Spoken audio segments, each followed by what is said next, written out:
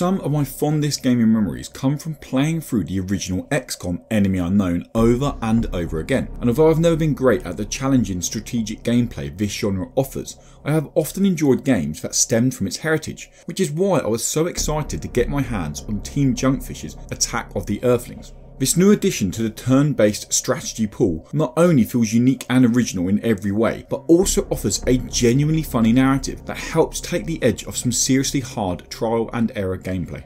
The first element of Attack of the Earthlings that brings a sense of originality is the fact that you play as the stereotypical enemy, the aliens. This race of aliens, known as swarmers, have seen their planet invaded by corporate money-hungry company Galactor, whose sole aim is to bleed the planet dry for just about any resource they can find. Not only does this spin on traditional story feel unique in its own right, but playing as this ever-evolving alien race offers some brilliant mechanics that just simply wouldn't be possible playing as human counterparts.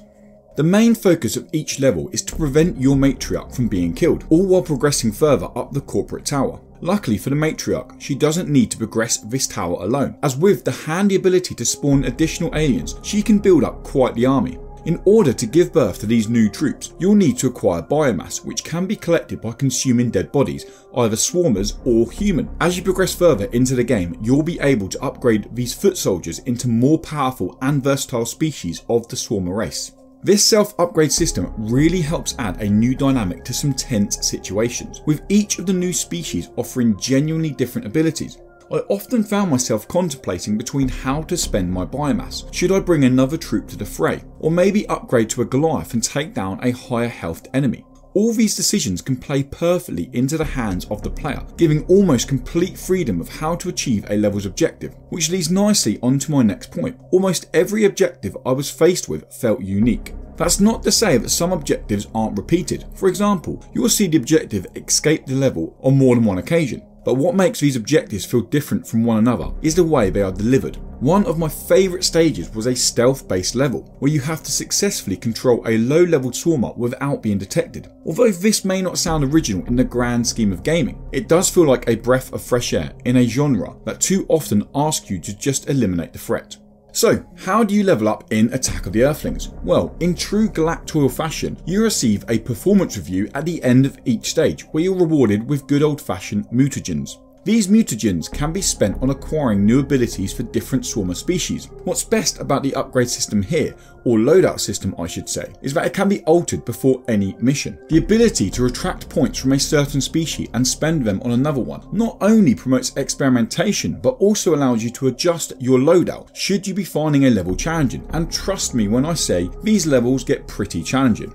As you'd expect with a game that sits in the same vein as the XCOM series, progressing up the tower soon becomes a pretty hard task. Although some situations you'll find yourself in feel tense and sometimes overwhelming, the game always gives you the tools you need to succeed, and you just need to use them in the right way. An example of this is during a stage where you'll need to protect the matriarch while she breaks down a door. Honestly, I must have failed this section of the level more times than I can count, but going back to the drawing board and adjusting my mutagen distribution allowed me to unlock a distraction technique which made the situation play out in my favour.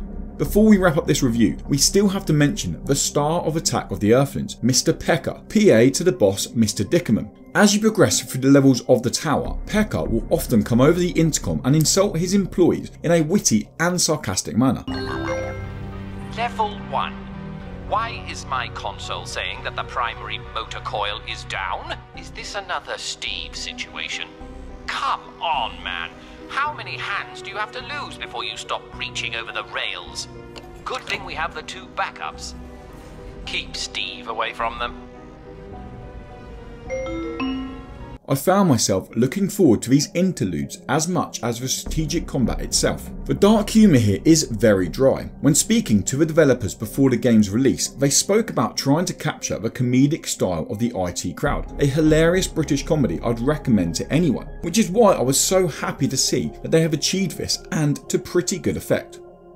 Attack of the Earthlings is brilliant. Not only have developers Team Junkfish managed to create an organic sense of gameplay through consumption and evolution, they've also delivered a narrative where a human-hungry alien race actually feel like the victims. Although the levels can get very challenging as you progress up the Galactoid Tower, the ability to build a playstyle to suit you or overcome the levels in a multitude of ways inevitably means success is only around the corner. Attack of the Earthlings is not only one of the funniest games I've played for a long time, but is no doubt one of the finest strategy games I've ever played.